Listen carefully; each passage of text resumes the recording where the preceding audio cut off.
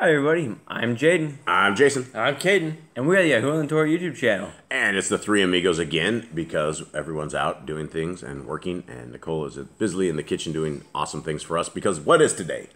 Today is preparation day. It is a final day before a Shabbat. It has been a long week. Gentlemen, you poured concrete yesterday. How did that go? Pretty well. Pretty well, we gotta do a little more. Did you look in there this morning? Yeah. Does it look all right? It looks pretty good. There's one spot where it was wet where the chickens did step around. I just have to fix it. Okay. But then I threw the chicken food on the wet spot, so I have to clean that out now. Oh, that's even worse. Okay, well, that's good. Anything else exciting happening in your Liza's world? More concrete?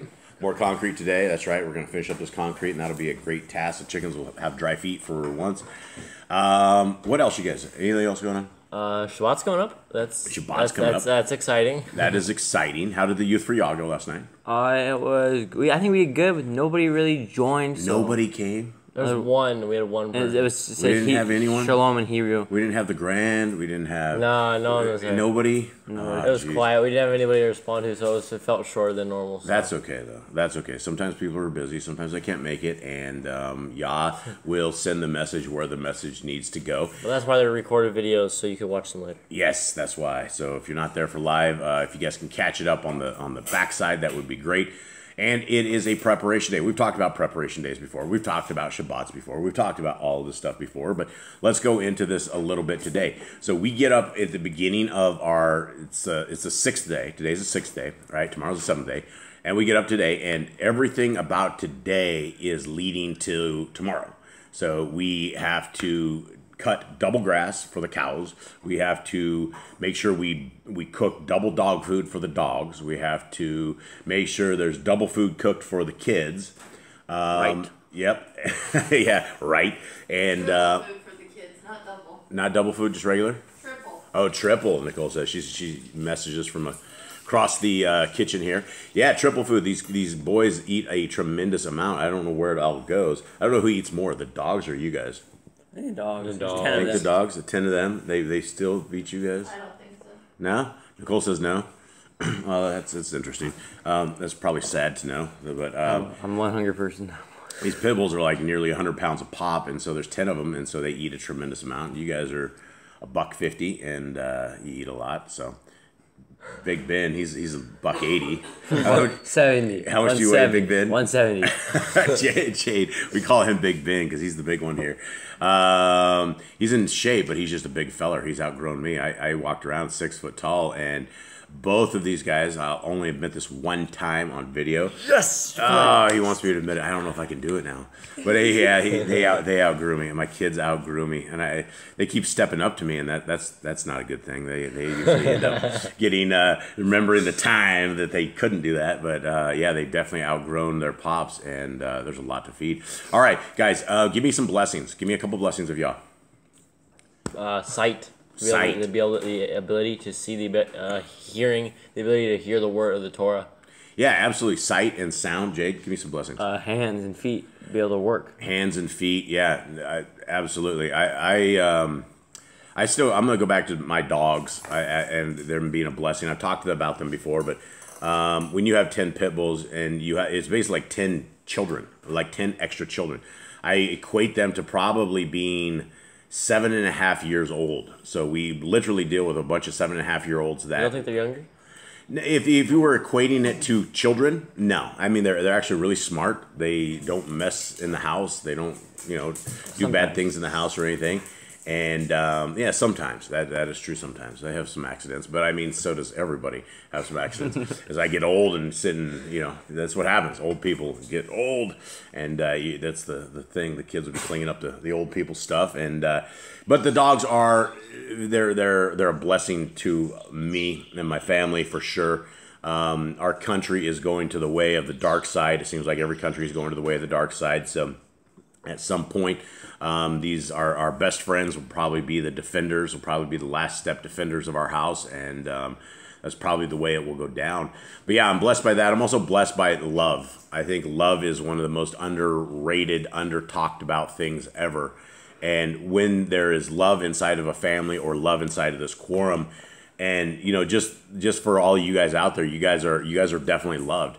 the Clarissas and the Carlas and the Grands and all you guys out there, you know, Sylvia Ewerts. I forget you guys. It's not because I forget you guys. I'm just running this on the fly and I don't think right. But all you guys, you know, there's huge love, and the love that we get from you guys and the love that we can give you guys, it's real, and it's the family of Yah. And you know, in the world of darkness that we are in, where it's you know, people will flip to the ground and just start flipping around, and you know, people will stand around and watch them. There's absolutely no love. You can see that the Bible was very, very clear when it said the world will wax cold, and it has waxed cold. And you know, just giving somebody a hug in today's environment, you know, everyone's so scared of the boogeyman, the bug, you know, the cough and stuff like that, and they've forgotten life in the 2019, how we can hug people and love people and show people compassion and love. And you know, it will change your mood, right? It will go from, you could have a bad day and somebody gives you a big hug, and all of a sudden something, you know, the day is not so bad. The sun will maybe come, you know, creeping out from behind the clouds. And I think it is underrated. And, you know, Paul, I guess if there's anything that is related to Paul, Nicole's over there getting the dogs spun up for some reason. I'm not sure why. No? You're just playing with the dogs? Not playing. Hannah just keeps staring at me. Oh, okay. Well, anyway, you know, Paul wrote it well in 1 Corinthians 13 when he talks about the love and all about it. And, you know, if there are writings that are attributed to him, that is a great chapter about love and how it will defeat all. And so our Creator loves us, and He loves us so much that He gave us a Torah, He gave us a way, and He gave us a hope. He gave us a Son. And His Son is the hope for all of us, because without the Son, we would not have a Levitical priesthood. We would not be able to atone for our sins. We would have nothing right now. We would be living in a complete darkness because we don't have the people that would help us atone for these sins. And so now that we have Messiah YHWH, or, you know, as lots of people call Him, Jesus the Christ, you know, we wouldn't have anything. And that love by Him, you know, he loves us so much that He literally gave His life for us. And not only gave His life for us, but He gave His life as an example. He walked the Torah perfectly. He was compassionate. He was kind. He was gentle. He was meek. He was everything that I guess we as human beings strive to be, and we're not. Right? And that is an amazing example that we have. And so our Creator loves us that much that He literally gave His only begotten Son. That is, and you know, I think it's something that we should all understand. It's something we should definitely appreciate every single day. You know, we should be thanking Yah for His Son, YHWH, and bringing that light to us. So with that, gentlemen, do you guys have anything? No. All right. Ready to begin? Let's get on our handy dandy split screen. And you guys, two little bars right there. Went the split screen for you. That's just my phone. I don't know what you're talking about, but maybe. There's little bars right here. See these little bars? Yeah, what about it? I don't think that's it, is it? Is that a split screen? Yeah, usually split screen for me on my phone. I don't know. I haven't. I'm just an old Googler. What do I know? All right, Numbers 4 is where we are at, and so let us begin. And Yahuwah spoke unto El Moshe and unto El Aaron, saying, Take the sum of the sons of Kohath from among the sons of Levi, after their families, by the house of their fathers. From 30 years old and upward, even until 50 years old, all that enter into the host to do the work in the tabernacle of the assembly. Okay, so from 30 years old and upward, they can work in the temple, right? So that's an older age, right? Why don't you think that guys your age would be able to work in the temple? Maybe inexperienced, not responsible enough. Do you guys feel like you're not responsible enough? Yeah, I don't think I want to do. I don't think I want to have more experience. I'm older. This is be a like little a more serious thing. responsible. You mess up, you're dead, right? And if they make like a mistake, like their brains aren't fully developed in like until like what is it, like 22 or something like that. I have no idea. Where'd you get that fact from? Like you guys or something. We might have said that. Yeah, I don't know. I'm sure we read something Like, they're somewhere. not fully like matured until like way later in life. So at 30, they're probably already have experience. They're not gonna like mess around and make some mistake where they throw the wrong fire on and get consumed by it. Yeah, it is. It's interesting because you know, as youth, the things that concern you guys the most definitely don't concern the adults, and the things that kids worry about or youngsters. It's a lot different. And as you age and as you guys mature, when you guys make it to 30, you guys have seen how fast time flies for us, right? It's like, I still remember bouncing you guys on my knee and going to the park and going all this stuff. It's just kids. And now here you are as your full grown adults sitting next to me, outgrown me even. And yeah, so anyway, 30 it is. So 30 until 50. And now after 50, why don't you think they'd be in the tabernacle? Maybe a little too old. Couldn't maybe lift up See, no, I don't know. I don't think you're like your mind's like gone at 50, but maybe it's like it's just time to retire. It's just time to put it down. I got 6 years until it's time I couldn't work in the temple. So 5 years? Oh, I keep losing track. That's that losing track of time stuff. Okay, yeah, so 50 years old, I guess you're too senile or something at 50. That's not true because I know there's a lot Wait, of... what about Aaron though? Because Aaron's like 80, 90. like a real old here, like really old. Yeah, well, so they're basically setting it up. So I'm like, why didn't he light the candles? I'm just too old. I forgot or something of the sort. And there is I will definitely say, as you get older, your mind is not what it is. So like I tell you guys all the time, cherish your youth, cherish this time right here, because the old synapses don't work like they used to. Maybe it was just 30 years of service was enough. Once from their 30 to 50. 30 to 50, 20 years. 20 years. Maybe they're done. Maybe. Get the new generations. Yeah, bring in the new guys. All right, so 4. This shall be the service of the sons of Kohath in the tabernacle of the assembly about the most holy things. And when the camp sets forward, Aaron shall come and his sons, and they shall take down the covering veil and cover the ark of the testimony with it. Okay, so the veil comes down. So this is when they're moving. This is when they're Right. leaving the area they're living at. So. Right. And so when they take it down, that the veil that separates them is the veil that actually covers the ark. I found that interesting. And shall put thereon the covering of antelope skins. I know we're going to have an issue here. Antelope skins, and shall spread over it a cloth wholly of blue, and shall put in the staves thereof. All right, what did Mine you... just says a covering of fine leather. And the king says badger skin, which that's an unclean animal, right? Not again. I don't think the badgers are right at all. This is durable leather, so I'm pretty sure it's What? This one right here says durable leather. They said gerbil leather. I'm like, that's not right. Now either. we have gerbils, we have badgers absolutely and not- gerbils now. Yeah, that's not No, correct at man. all. No, durable. Okay, so I think maybe antelope skin or maybe ram skin. I don't know. I don't know how every translation has messed this up. So. Yes, and maybe they're all similar words because like in Spanish, there's very similar words. And if you don't like translate right, you could always like get a different translation. Dude, a badger's a filthy little animal. I don't think they're gonna put badgers. I don't know though. I don't think it's real soft either. Maybe. I don't know. All right, 7. Badgers are soft. Did you go kill badgers too? My wife has killed a bear. She's killed the bears and she's done crazy stuff. So she's a little redneck hillbilly girl. All right. 7. And upon the table of showbread they shall spread a cloth of blue, and put thereon the dishes and the spoons and the bowls and covers to cover withal, and the continual bread shall be thereon. And they shall spread upon them a cloth of scarlet, and cover the same with a covering of antelope skins, and shall put in the staves thereof. So I would almost say it's probably more antelope skin is probably the right translation, I would imagine. However you make leather, which would be something like that. Well, that's I anything think. makes leather, right? So you make leather out of cows, out of anything that has a skin, I think is what you call leather. Out of a badger. Yeah, maybe out of a badger. I don't think y'all would put unclean animals upon the altar, though, or on the... Yeah, I don't think so. I don't know. Maybe. And they shall take a cloth of blue and cover the menorah of the light, and his lamps, and his tongs, and his snuff dishes, and all the oil vessels thereof, wherewith they minister unto it. All right, anything change on your guys'? Might as well where they serve it, not minister unto it. So. Right, that's the same. Ministering, serve unto it, yeah. 10. And they shall put it, and all the vessels thereof, within a covering of antelope skin, and shall put it upon a bar. What yours guys say? Oh, it says a frame. Fine leather and put on a bar. Yeah, frame.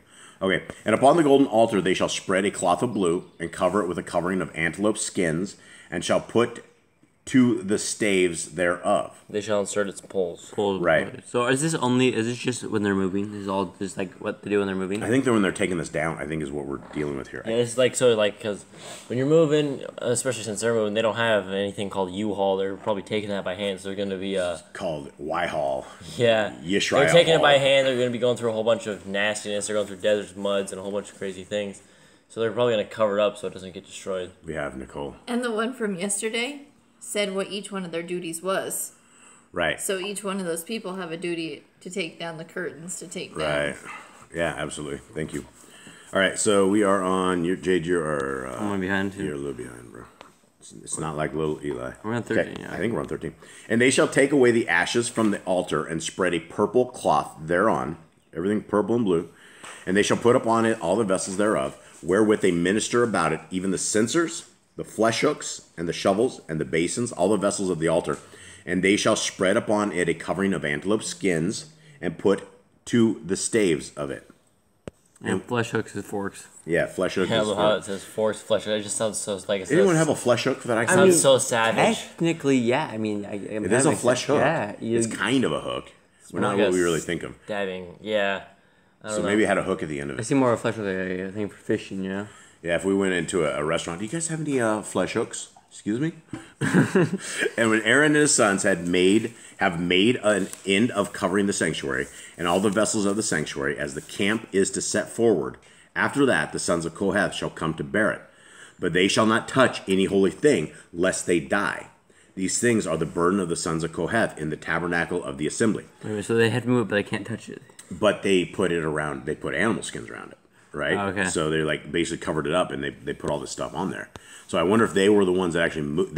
So they just tossed the animal skin over it, and then picked it up after that. I don't know how they did it. I don't know. You gotta be very careful. You're dead. Don't mess this one up. Okay, into the office of Eleazar, the son of Aaron, the priest pertains the oil for the light, and the sweet incense, and daily oblation, and the anointing oil, and the oversight of all the tabernacle, and of all that therein is, in the sanctuary, and in the vessels thereof.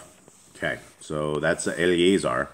No, it's the sun. Yep. He's the oil bearer or something. I mean, he's the one that got all the lights and stuff going, and the anointing oils and things like that. And that's another one you wouldn't mess up. So too. did he still do sacrifices even though he's doing this stuff, or there's like extracurricular? I'm sure they all knew how to do this stuff. Like everyone would probably have a role and know how to do this if they were. I would have you guys cross trained in all of this, so that if somebody was out or somebody's sick or something, we'd never ever had to skip a session. I don't know though. And Yahuwah spoke unto El Moshe and unto Aaron, saying, Cut ye not off the tribe of the families of Kohathium from among the Levium, but thus do unto them that they may live and not die. When they approach unto the most holy things, Aaron and his sons shall go in, and appoint them every one to his service and to his burden.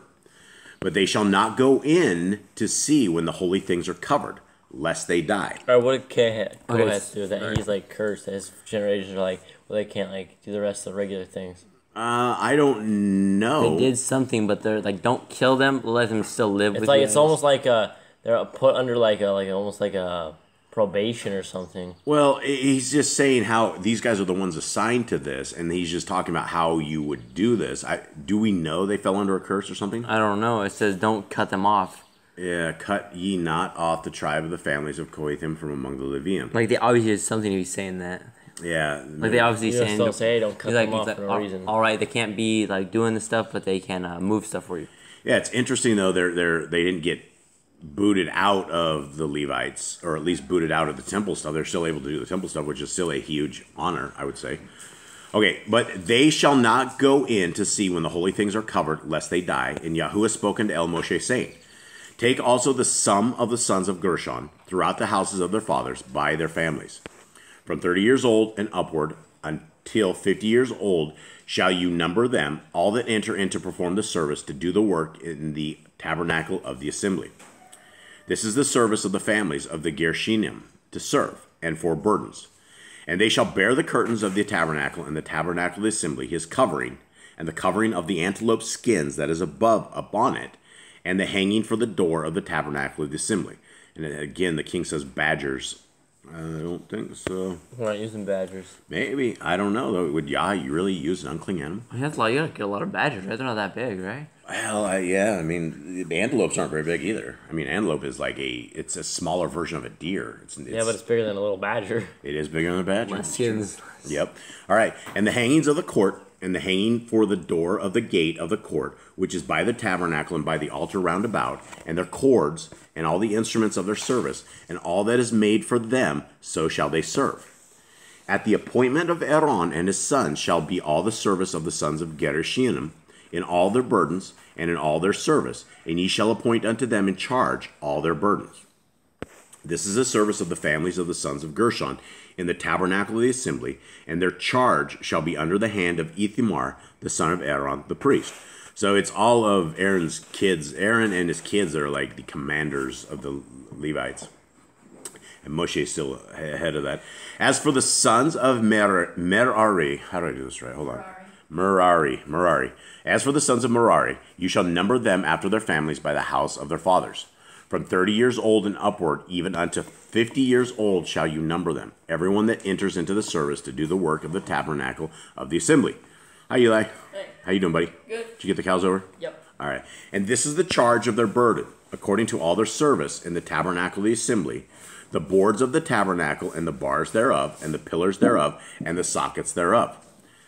And the pillars of the court round about, and their sockets, and their pins, and their cords, with all their instruments, and with all their service, and by name ye shall reckon the instruments of the charge of their burden. All right, does anyone understand what this is saying at all? So they were assigned, says it by name, the equipment of the duty of their burden. So whatever they were supposed to do, they got their own tools for, and they were assigned to Socket that sets. Yeah, they got their own tools. Okay. All right, 33. This is the service of the families of the sons of Merari, according to all their service, in the tabernacle of the assembly, under the hand of Ithamar, the son of Aaron the priest. And Moshe and Aaron and the chief of the assembly numbered the sons of Kohathiam after their families and after the house of their fathers. From 30 years old and upward, even unto 50 years old, everyone that enters into the service for the work of the tabernacle of the assembly. And those that were numbered of them by their families were 2,750. Eli, will you check with Josh over there? He's about to bark. All right, 37. Sorry, guys. These were they that were numbered of the families of the Kohathiam, all that might do service into the tabernacle of the assembly, which Moshe and Aaron did number according to the commandment of Yahuwah by the hand of Moshe. And those that were numbered of the house, the sons of Gershon, throughout their families and by the house of their fathers, from 30 years old and upward, even unto 50 years old, everyone that enters into the assembly for the work of the tabernacle of the assembly. Did I read that right? I think I said assembly twice. Let me reread that. From 30 years old and upward, even unto 50 years old, everyone that enters into the service for the work in the tabernacle of the assembly. Even those that were numbered of them throughout their families by the house of their fathers were 2,630. So 2,630 people just for this task. These are they that were numbered of the families of the sons of Gershon, of all that might do service in the tabernacle of the assembly, whom Moshe and Aaron did number according to the commandment of Yahuwah. Okay, so there's a lot of people right here. Here's the gig, is if Yah did not have these people have something to do, they'd be sitting around doing nothing. So more than likely, every single one of these guys have stuff to do every single day, or else it'd be like kids. If you don't have something to do, they get bored and they cause chaos. Or dogs, either one. And those that were numbered of the families of the sons of Merari, throughout their families, by the house of their fathers, from 30 years old and upward, even unto 50 years old, everyone that entered into the assembly for the work of the tabernacle of the assembly. Even those that were numbered of them after their families were 3,200. So 3,000 people working. 5,000 between the two of those, just on those little things. So there's a lot of people that work at the temple. Got to be a ton of stuff to do. Just a tremendous amount. These be those that were numbered of the families of the sons of Merari, whom Moshe and Aaron numbered according to the word of Yahuwah by the hand of Moshe. All those that were numbered of the Levium, whom Moshe and Aaron and the chief of Yashrael numbered, after their families and after the house of their fathers. From 30 years old and upward, even unto 50 years old, everyone that came to do the service of the ministry and the service of the burden of the tabernacle of the assembly. Even those that were numbered of them were 8,504 score. Now, who are these? Who are we numbering here? This is everyone. I think it's combined. Everyone that can do work. Okay. Even those that were numbered of them were 8,504 score. According to the commandment of Yahuwah, they were numbered by the hand of Moshe, everyone according to his service and according to his burden. Thus were they numbered of him, as Yahuwah commanded Moshe. Now, that's a lot of people. 8,500. I was thinking, is the little temple thing they built, is it big enough for all of them to be in there? No, there's definitely shifts, right? There's definitely like people are unclean, someone else steps in, or I think they had like their weekly jobs, monthly jobs, where they swapped off consistently. I think this is 24 hours as well, right? I think this is a 24-hour operation. And I think they're training these people that when they actually inherit the land, after they go to war and do all this stuff, because they spread them out throughout all the tribes, right? And so this is basically everybody's getting a a lesson in understanding exactly how to do all this stuff regardless, because once they are split up, they would all still need to do this. So there's a lot of people there. There's 8,500 people there, almost 8,600. Okay, well, that wraps that chapter up for us. Eli, how you doing, buddy? Good. How's everything? Good. Good. Cal's all good? Yep. No problems? Mr. Ed was missing, so I had to go find him. Mr. Ed was missing. You found him? Yep. All right, that's good. Yeah, Mr. Ed, he wanders away. But that's about it. It is a preparation day. We spoke about that, Eli. We spoke about going into the Shabbat. Give me a couple of blessings from Yah. Anything, Eli. A couple of blessings from Yah that you... Anything. Wood helps us start fires. Wood, absolutely. Helps us fires, helps us eat, helps feed the dogs. If we didn't have trees, we'd go starving to death, right? Or you'd be eating cold lentils. You'd be eating like bagged lentils that were just crunchy. Everything crunchy. We had no teeth left because we couldn't boil any water. Yeah. So wood. Anything else you got? Fire. Fire is a beautiful thing. Yeah, fire is a wonderful thing, and our Creator has made all of this stuff. And you know, I oftentimes will sit around and I think about our Creator, and I'm like, how long did it take to do this? And I'll be eating a fruit or I'll be eating something, and I'm like, I'll look at this and I'm like, actually, it was broccoli the other day, not just a broccoli, but the stalks. I give these guys what I call vitamin packs, which are the bottoms of the stalks of broccoli, which are the outside of it is like it's almost stringy and it's really hard, and then you have to bite through it. It has almost kind of a bitter taste to it, but it's out where we're at. I mean, we don't have things like, we can't get vitamins, you can't get anything, stuff like this, and so we have to literally live off the land and what we get. So, but as I was looking at that and I was looking at the design, how long do you think it took Yah to make a broccoli? I have no Just idea. that design. And coming up with it, and you know, everything that we have is built into what we know as of DNA, right? It's the structure of everything, and if you were able to put together all the elements of what you need, you could create something like that. But everything that is out there is absolutely perfect, from the trees and the plants and the animals and the way we can walk on two legs and stand and jump around on one foot. Jade, wake up here. I think it's important that we understand and we glorify our Creator in all things, right? It wasn't that He just sanctified us and set us apart and gave us a Torah and gave us His Son. You know, here's the bottom line. This is what you guys need to understand. Everybody out there, including the boys, our Creator owes us nothing. We owe Him absolutely everything. From life, from everything. If you're breathing, if you're listening to this message out there, our Creator needs to be praised. He brought you to life. He knows who you are. I mean, when you talk about the essence of a soul and you talk about the essence of a body and how did He breathe life into us, and you know, it's just an amazing, amazing place that we are at. And if we wanted to design something like this, there's no way we could. There's no way we could even come up with a design doc, let alone attempt to build something. And the only people that are doing any of this stuff they're recreating stuff, right? They have the CRISPR machines where they take Yah's DNA and they mix stuff up and they come out with monsters and things. And you know, nothing is created.